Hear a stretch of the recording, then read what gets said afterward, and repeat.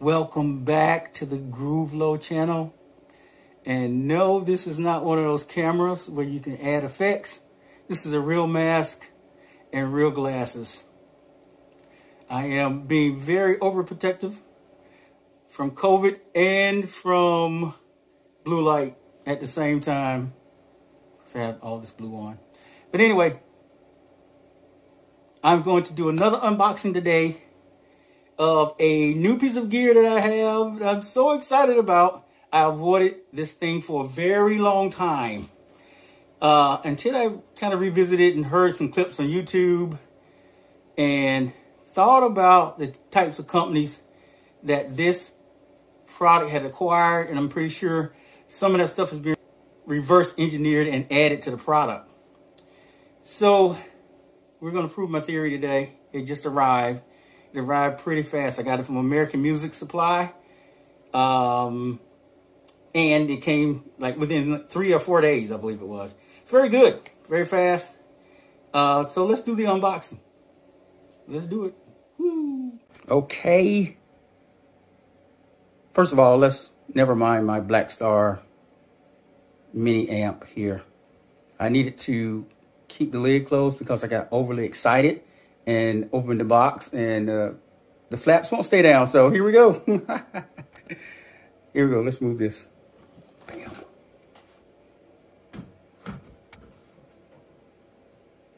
All right, so here we go.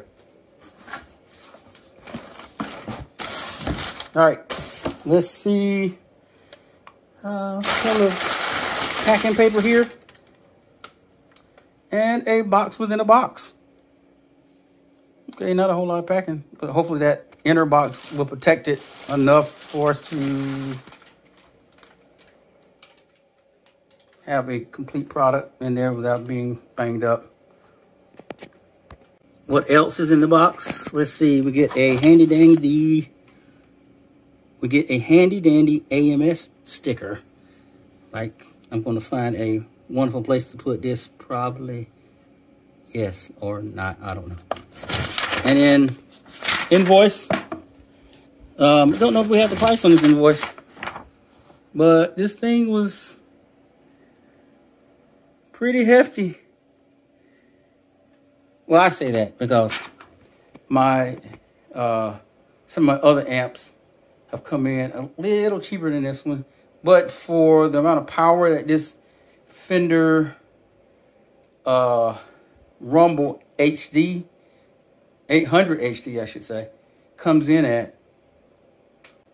But when you think about it, for the price that this Fender Rumble 800 HD came in at, you would find an amp of this stature, power output, and configurations, the possible configurations on it would probably cost you.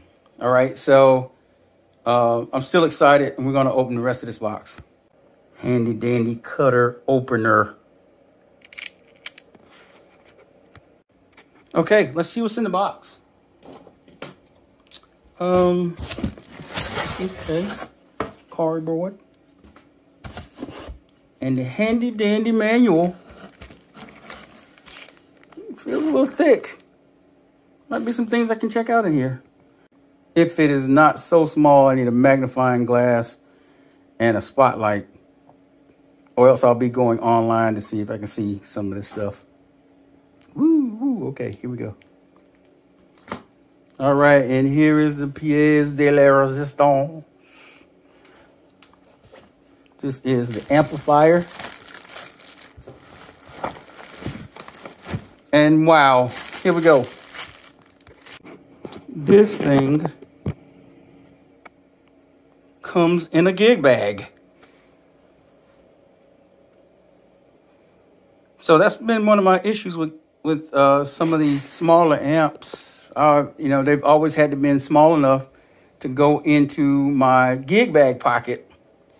And I'm pretty sure this one will probably fit, but it's so cool to be able to carry it in a... I also found these 3 things in the bag. And usually you do get this IEC cable, and it's pretty thick, which I like. Sometimes they send you the thinnest ones they can find, and it's cheap to add. And we all know that if you the thicker these are, the better power we can supply the amp, the better the power amp inside is supplied and the sound is better. So anyway, this always comes. Not so amazed about that, just amazed about the size. What I'm amazed about is you almost never get an amp, or I've not ever had one that comes with a Speakon cable already in here. That's awesome.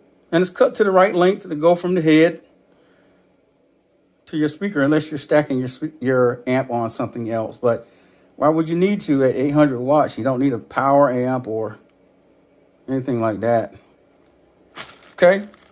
And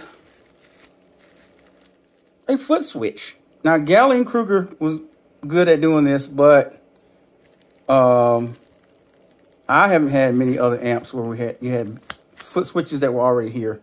And this is for that separate overdrive channel that you have. We'll see if we can work that in. I don't know. We'll see. But it's great to have. All right, let's get to the amp. Here we go. Let's release the Kraken. Let's unzip the top of this.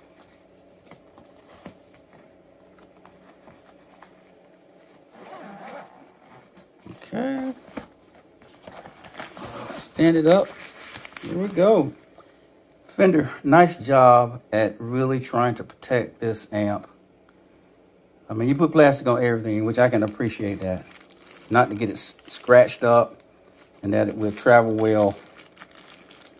All right, so let's pull this out. See if I can do this with one hand. Maybe not. Okay, I just got it out of the case. Here we go. We have the plethora of knobs. First, let me say, okay, it's not the smallest. It's not the smallest of the Class D amps I've ever seen. However, I do dig this kind of, I'm going to read the specs, but I believe this is a steel chassis. I do like that for it being tough. And I'm not sure, maybe if the sound is really good, maybe it required all the things that are in it and why it is so wide. All right, here's the back panel. If I can, maybe I'm gonna have to do it like this. Let's see if I can bring it in closer so you can see it. I'm gonna go back the other way. It's like a regular power section here, where you can cut it on and off and use the IEC cable. Looks like you have combo jacks that you can use XLR and 1/4 inch both. Now the cool, really, really cool thing that I can see on here, if I can get my camera to kind of focus in, is that you can switch this thing to 8 and 4 ohms. So you can put 8 and 4 ohm load on it and then switch it to a 2 ohm load. Which, man, most amps now, I mean, maybe I'm an old fuddy-duddy and I haven't bought an amp in a while, but usually they don't go down to 2 ohms.